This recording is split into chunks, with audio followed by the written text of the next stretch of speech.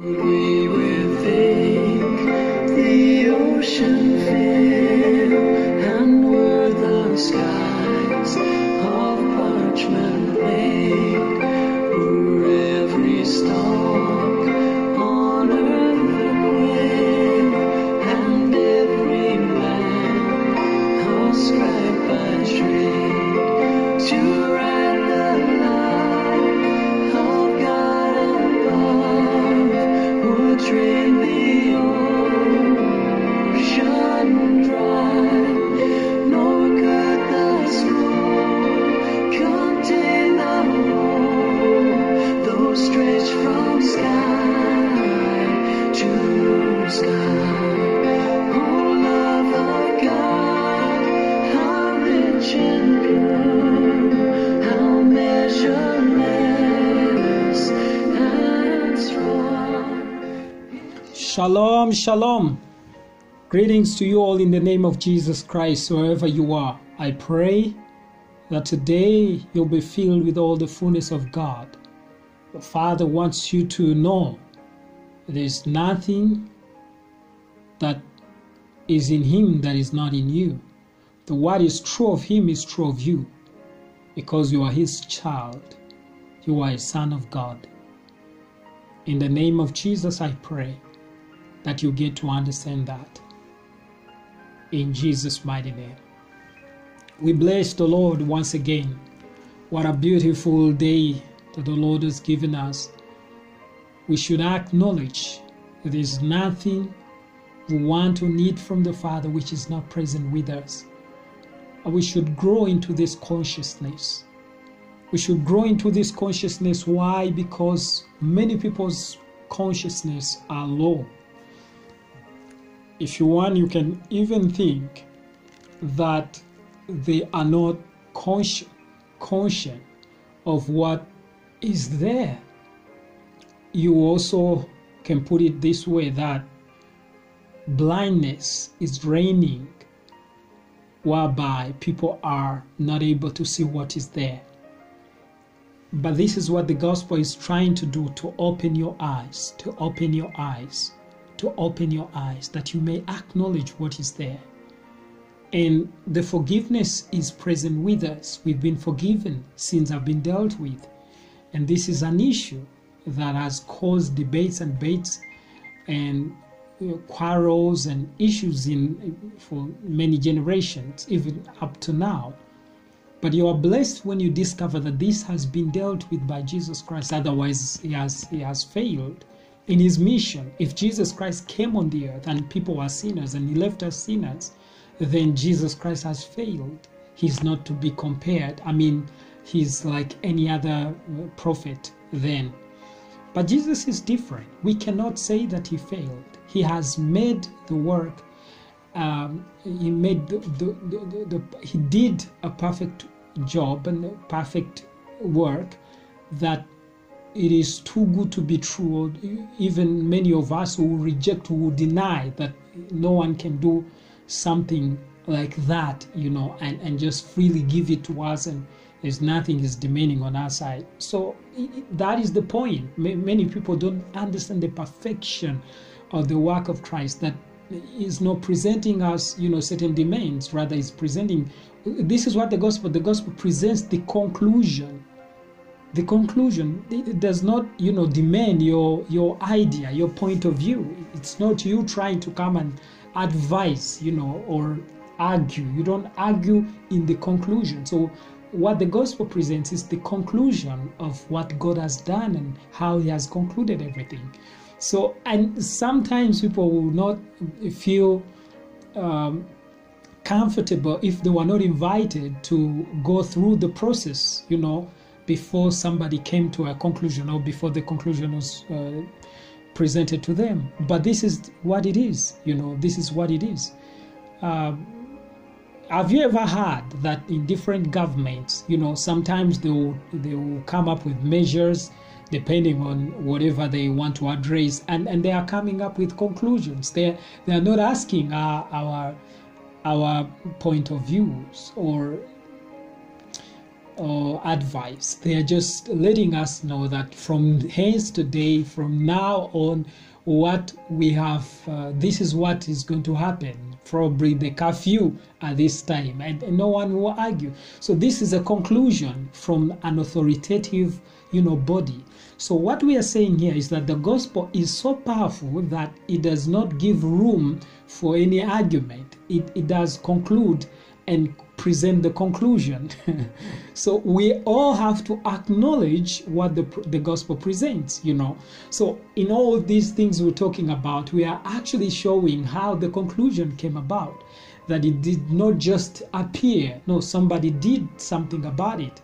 When we are there, we know that the government, those who are in charge are actually sitting in a meeting and they're trying to learn and study how better, things can work. And so we believe and trust that what they come up with will be beneficial for all of us.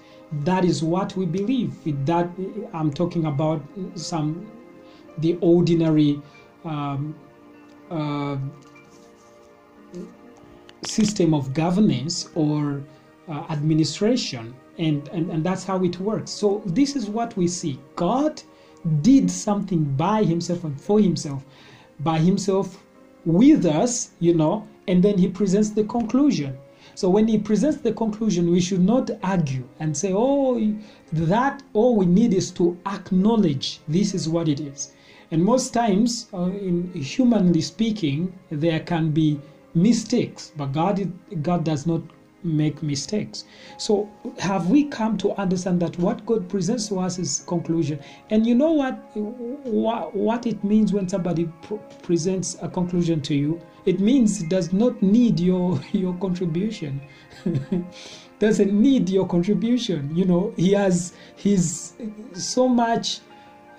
faith in what he has done, and so he doesn't need your conclusion, your contribution. Otherwise, he would have invited you.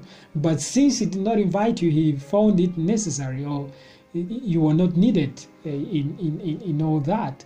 So now, today, what God presents to us, he presents to us the conclusion that we are his sons.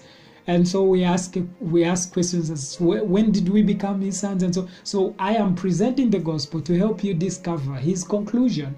But again, I'm even willing to go back and show you the process, how it came about. So we read in Hebrews chapter 9, verse 25, it says, "Know yet that he should offer himself often as the high priest entereth into the holy place every year with blood of others." So he gives us a scenario or a picture, image of what was happening in the Old Testament. So he says that in the Old Testament something was happening. The high priest had to go every year into the Holy of Holiest. There's a version that puts it in a better way. It says, he is not required again and again to offer up himself. CP says, it isn't necessary either that he repeat his sacrifice like the high priest does each year when he enters the temple with blood which is not his own. So he's giving us a picture, a scenario, an image of what was happening, of what was going on. So he tells us that every year the high priest had to go into the Holy of Holies. They were offering sacrifices. Then he says, but when it comes to Jesus, he cannot operate like them, because we are talking about the new. And Jesus Christ is the mediator of the new. He says, this is different. What we have today is different. Get it? You see, again, like once I mentioned, he wasn't trying to bring, to try and table the compare and contrast, kind of study. No, he's saying that you cannot compare the old and the new. That is why he says it isn't necessary either that he repeat his sacrifice. So there is no need of keep on sacrificing or offering sacrifices and so on and so forth. It is not necessary, like the high priest does each year when he enters the temple with blood which is not his own. So the high priest was doing it, he says, like the high priest does. So in other words, his operation, his mode of operandi, the way he operates, is different from the way the high priests were doing it. They were going there every year. So what Jesus did was enough. When he came and appeared, he dealt with every single thing that you didn't need to keep on doing what those high priests were doing. You see, so that means his work was perfect. He fulfilled everything, that there's nothing left to fulfill. You see, when you see this, you will rest. You will rest. Many of us are still struggling because of what we don't know. But you rest. What Jesus offers here is different from what we had in the old covenant. 26 says, "For then must he often have suffered since the foundation of the world. But now once in the end of the world hath he appeared to put away sin by the sacrifice of himself." So he appeared once. He appeared once, and that once was enough. You see? So what I'm saying is that we shouldn't then be asking God to do this or to do that. We need to acknowledge that in this New Testament He has done it. That is why we should not ask God what He has given us. You see, it is wrong to ask what has been given to us.